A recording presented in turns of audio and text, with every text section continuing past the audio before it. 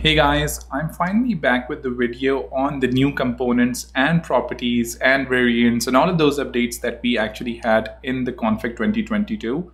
I know that I'm probably very late and you guys have probably watched tons of videos by now, but I was shifting. There was a lot of stuff going on in my home, but we have a new background, we have a new microphone, and hopefully this is going to obviously improve some of the videos that I'm actually creating. So without further ado, let's just get into it. So obviously, as many of you know, like I was a strong proponent of the base structure system and all of that, but that's no longer going to be used with the new updates that Figma has. And maybe to some extent, it is not really that much needed. It is needed. I can see a lot of value in it, but since we can't use it, we don't have to use it. So now, let's go ahead and actually start creating some components in order to experiment with how you actually go about and use the new components and properties and all of the panels that we have. So in order to do so, let's just go ahead and actually quickly create I could create a button component, but I'm going to create something more complicated, which can be an input component.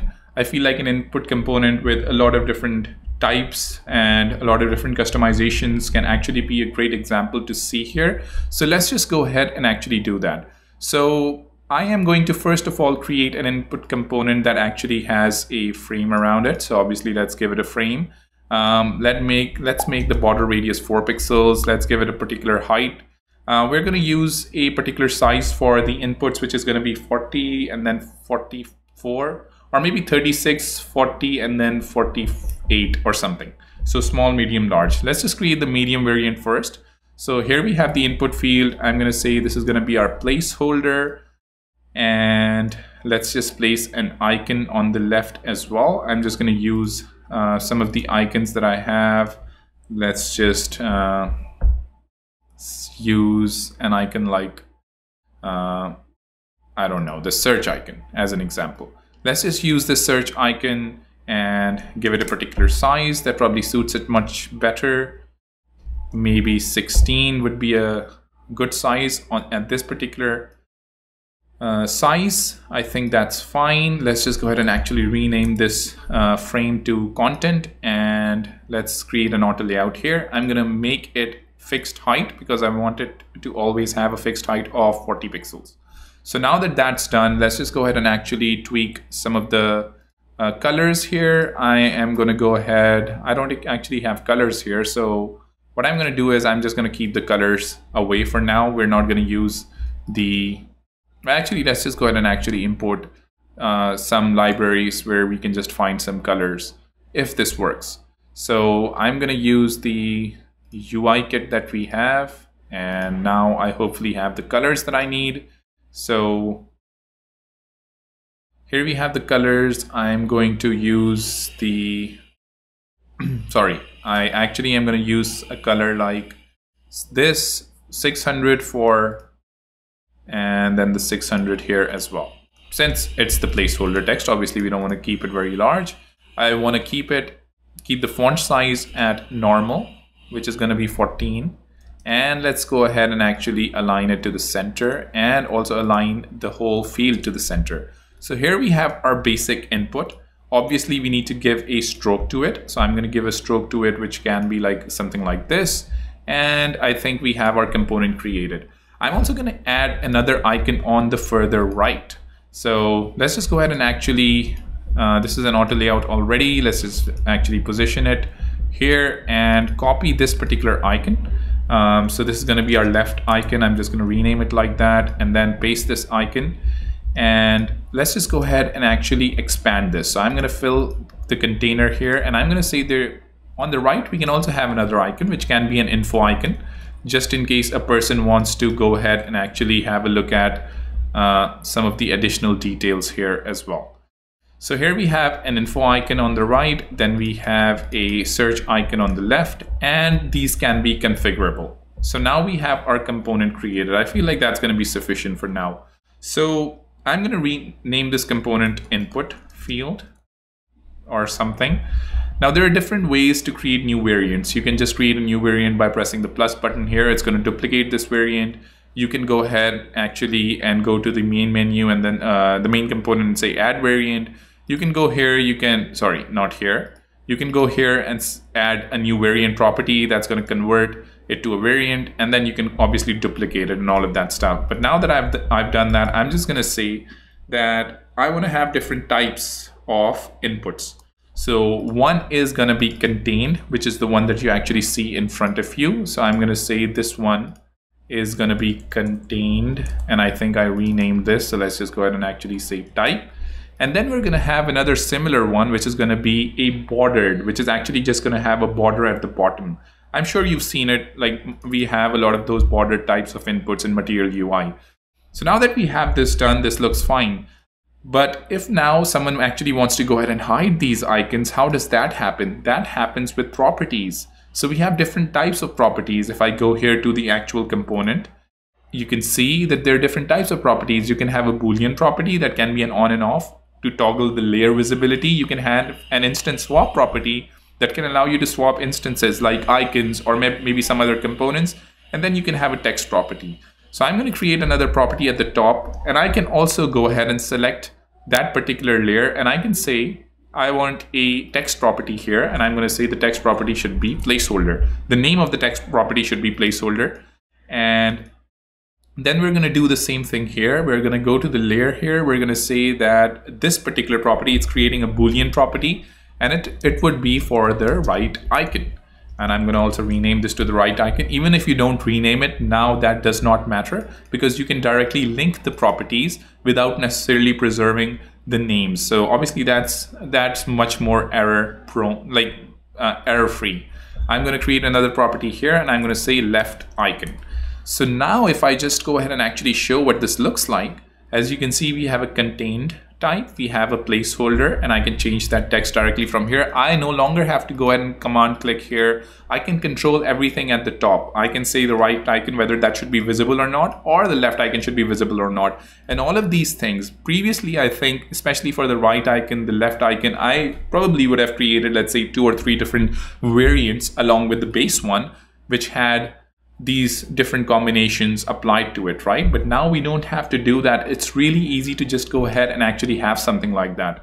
There's also one other magical thing that I would like to talk about, is the instance swap that we have now. If I want to go ahead and actually create an instance swap property, I can say this is going to be our left icon. Let's just name it left icon. I'm actually just going to go ahead and actually tweak the first one. So this is left icon visibility. And this other one is left icon, what the left icon should be. So if I go here as an example, I can easily go ahead and actually just change the icon directly from the top. I don't have to click it. I don't have to do anything. I can do that directly.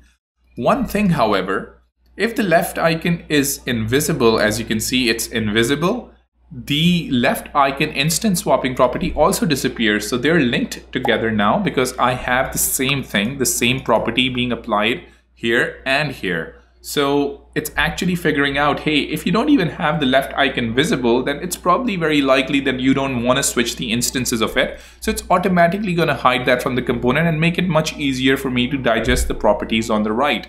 So that's really powerful, which we have with these new Figma properties and component enhancements. Now let's go ahead and actually do something else. Let's go ahead and duplicate this particular one, this particular variant, and say we want to create the underlined variant. In the underlined variant, instead of the border top, obviously, as you guys know, we have a border bottom property here as well. We can just make it border bottom. I'm going to remove the border radius here. I'm going to remove the fill because these usually don't have a fill. And I'm also going to go ahead and remove the padding from the left and the right, since they usually don't have a padding on the left and the right. And there you go. That's how you go about and actually create something like this. I'm going to say the placeholder should be enter a state or search for a state or whatever, search for a state. And as you can see, we have the underlined. We can make it contained. The placeholder is being preserved. And what's really magical about this now, even if I go ahead and actually, I think, change this particular layer name, I'm going to say this is going to be Baba, and I'm going to actually bury it within, let's say, tons of auto layouts. As you can see, we have tons of auto layouts here. But since that particular content property is now linked to the text property that exists at the larger component, there's not going to be a problem with it anymore. I can say this is going to be our search, And now if I switch this, it should hopefully maintain that particular text.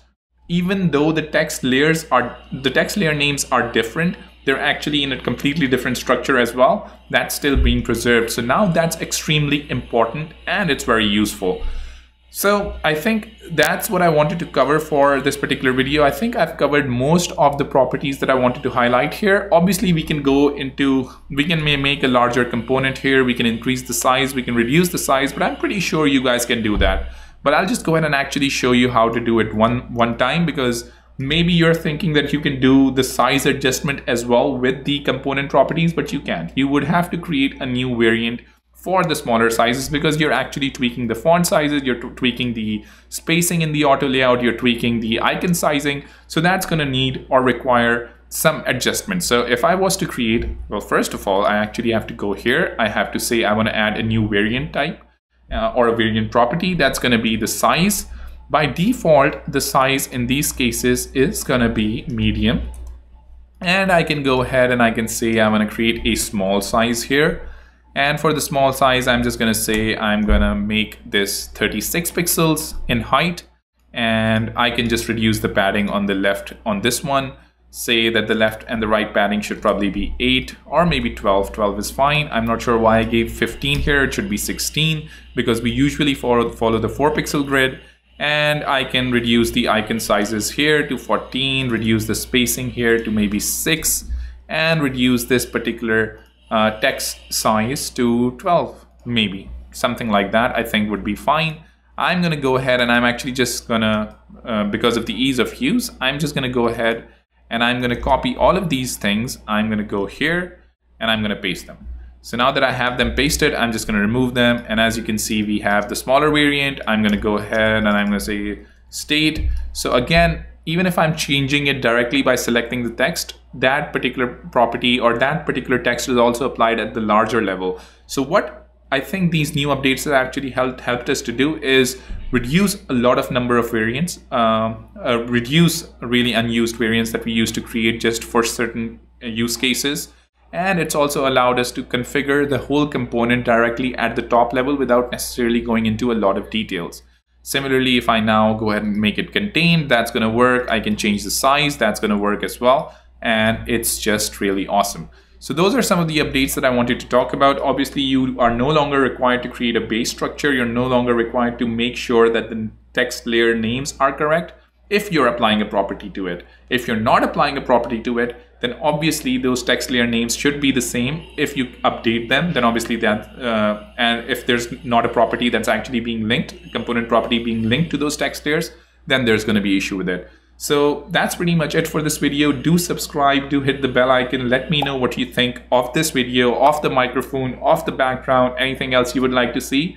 And I'll see you in the next video. Take care. Bye.